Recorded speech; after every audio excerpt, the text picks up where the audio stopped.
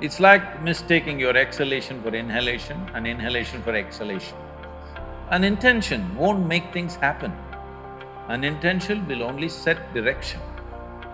Still you have to make the journey, isn't it? Are you really alive? Or just a bundle of thoughts, emotions, ideas, prejudices, opinions? Most people are just this goal-orientedness, I want to get there, I want to get there. Where the hell do you want to get? You know what the finish line is? We'll be negotiating where to bury you.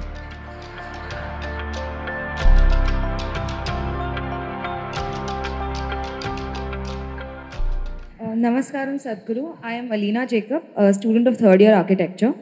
My question is, we live in a society where people are where we find people who are extrovert and introvert in nature.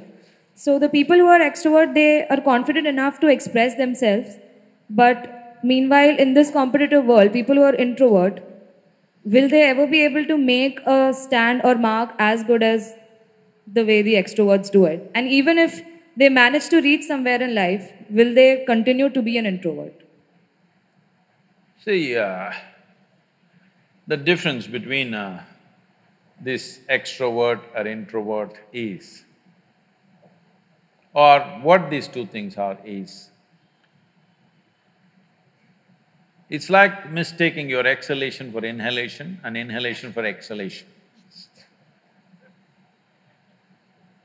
There is no such thing as extrovert or introvert, do not classify people like that. Some people see that they need to act and reach out. Some people see there is not much need for that. So maybe they are not on the Twitter and Facebook and whatever, this doesn't mean they're introvert. They have a life of their own. We should not judge people like this.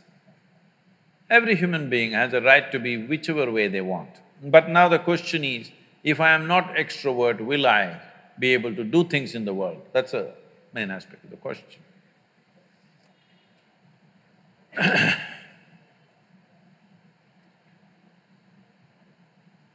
See, your ability to do things is not because you want to do things. I want to do something is my desire. Desire is just an intention. An intention won't make things happen. An intention will only set direction. Still you have to make the journey, isn't it? Now, one important thing, especially because you're artists, you're not in business program or something like that, I think you should look at life like this. You must see how to enhance this one. Enhance this one means not blow up your ego in a big way. Enhance the life that you are. When I say life, I'm talking about the life that you are. I'm not talking about your body, I'm not talking about the structure of your mind, I'm not talking about… See, when people say life, you are supposed to decipher. They could be talking about their home, they could be talking about their relationship, they could be talking about their car or their dog or something. My life means something. I am not talking about that, I am talking about the life that you are. Are you alive? Are you really alive? Or just a bundle of thoughts, emotions, ideas, prejudices, opinions? Most people are just this. Because of that, we make conclusions, this is an introvert, this is an extrovert. Because without conclusion, you can't have a thought. You need conclusions and conclusions and conclusions about everything. Now I need to conclude, this is introvert, this is extrovert. Otherwise my thought every time freaks, okay, who the hell is she? But human faculties are such, I don't have to conclude, I can just look. This moment how she is, that's all that matters. Yesterday how she was, doesn't matter, isn't it? And tomorrow how she's going to be, you have no clue. Yes or no? Do not fix life, either yours or anybody else's. Do not fix it, because what you're calling as human life is a possibility. To make this possibility into your reality, you have to travel a distance. Do you have the courage and the commitment to travel the distance? That's all the question is. It doesn't matter what is your level of intelligence, what is your level of capability, introvert, extrovert, this, that, doesn't matter. Do you have the courage and commitment to make the possibility into your reality? That's all the question is. So, if you focus, whatever you're doing right now, it doesn't matter what it is. How simple an act you're doing right now, it doesn't matter. If you're absolutely devoted to that you're doing right now, depending upon various aspects, things will unfold. But because of Western influences, we've become too goal-oriented. Goal-oriented means we are interested in the consequence, but we are not interested in the process. If you are not interested in the process, you should not be an artist. Yes?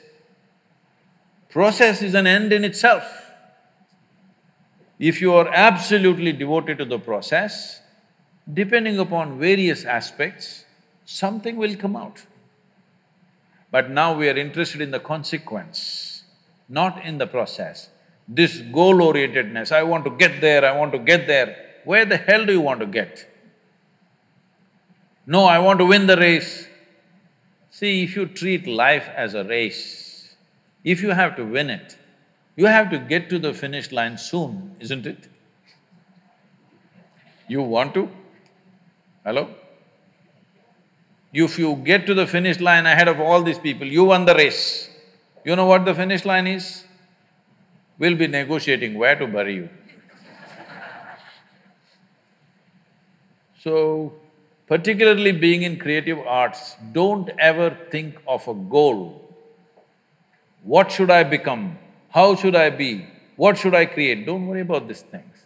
If you're devoted to the process, something will come out. Something more beautiful than you imagined will happen because you're devoted to the process. Without devotion, I'm specifically using the word devotion because people think devotion means going to the temple, church or mosque. No.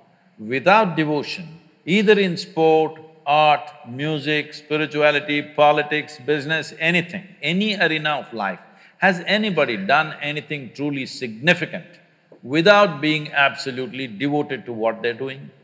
Have they? No. Mediocre things you can do.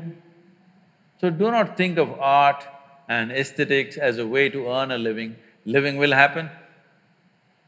Living will happen. This is what I'm promising people of all professions, no matter what, especially if you're an artist. If you have problem with bread, you come to me. I will make sure you have a roof and a bread. Only thing I want to see is, you're focused on something, I don't care what. Nothing came out of your focus, I don't care. But I want to see you focused on something. I can't stand unfocused people, that's all.